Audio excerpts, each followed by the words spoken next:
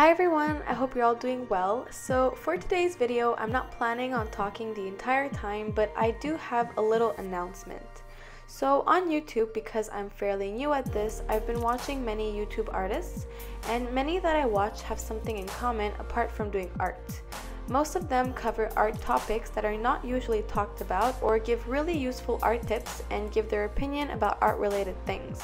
And I absolutely love watching those kinds of videos because they really help me with my own art journey, and some of them make me think and reflect on certain topics.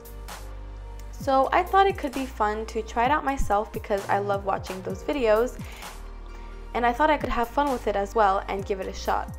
Now, I don't know if it will work, but I thought it could be the beginning of an interesting project. And also, there's no harm in trying. After numerous days of thinking about what the title of the series could be, I finally settled for the title Behind the Canvas. And I chose that title because when you hear about behind the scenes, you usually see how movies or plays are made and what's the process behind the final product. And sometimes you even get a glimpse of what the writers or actors were thinking and how they made everything happen. So I thought I could do the same, but with art. So in this series, there won't be tutorials, but there will be time lapses and helpful tips on art-related topics. So if you're interested, stick around and subscribe because I will be soon uploading the very first episode of this series.